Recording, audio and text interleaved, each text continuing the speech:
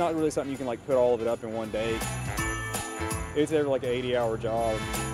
This year we bought a little bit more and a little bit more.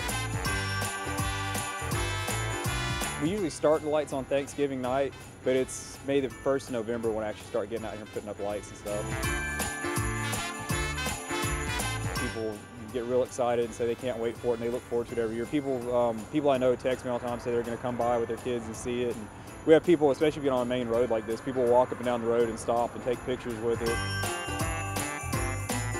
Yeah, we get messages and people get on and ask, you know, what's going to be new this year, and people always notice when we put new stuff out. It sounds weird, but I wanted like life-size stuff, and you know, in the movie, the Abominable Snowman's like 12 feet tall, so I wanted like a real 12-foot tall one. Christmas is my favorite holiday. As soon as Lowe's starts breaking stuff out, we're out there like going crazy, looking on websites and stuff. I did it for me and for my daughter and my wife, just as something fun to do, to get out and make like a Christmas tradition. You think about you're doing it for yourself, but then at the same time, getting out with people and them enjoying it and being like a holiday tradition they look forward to is just kind of nice. You're doing something that people appreciate. It's like having your own personal Christmas wonderland. Merry Christmas!